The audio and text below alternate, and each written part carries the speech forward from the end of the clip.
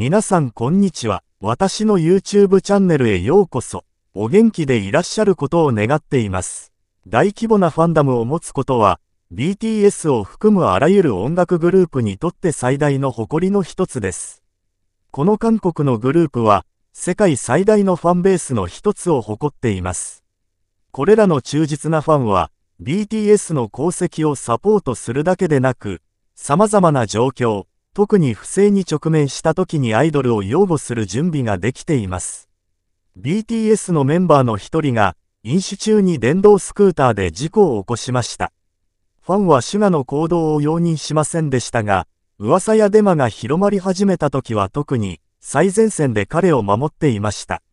ファンは最近別の BTS メンバーも注目されているという誤った情報が広まっていることを明らかにするため、すぐに行動を起こし、ファンは彼への揺るぎない支持を示しました。この事件は、BTS のマネージメント会社Hybeが V に焦点を当てたファンカム動画をいくつか削除したことから始まった。問題の動画は、ファンの間で非常に人気のある2つのパフォーマンスであるボーボーとパイドパイパーだった。これらの動画の削除は、V のグループへの貢献と影響力は計り知れないと感じていたファンの間で怒りを巻き起こした。彼らはHybeの行動は不当だと信じていた。これらの動画がファンにとってどれほど重要であったかを考えると、ファンは削除が BTS のキャリアに対する V のプラスの影響を無視しているようだと主張した。どちらの動画もかなりの視聴者を集めていた。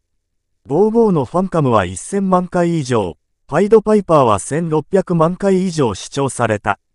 これらの数字は、ファンが V のパフォーマンスに強い関心を持っていることを浮き彫りにしている。BTS のパフォーマンス中に V が注目を浴びることが多く、それに抗議してファンはソーシャルメディアに様々なハッシュタグを殺到させ、17000件を超える投稿を集めた。パイドパイパーなどの他のハッシュタグは18700件の投稿でトレンドになった。これは、ファンがいかに団結して組織的に VBTS への支持を表明しているかをはっきりと示しています。ファンは、特にアイドルが不利な状況に直面しているときに、BTS をサポートするために団結力を発揮しました。彼らは単なるファンではなく、必要な時にいつでもアイドルのそばに立つ準備ができている保護者でもあります。皆さん、今日のビデオは以上です。ご覧いただきありがとうございました。どう思いますか？コメント欄に書いてください。次のビデオでお会いしましょう。お体に気をつけて、さようなら。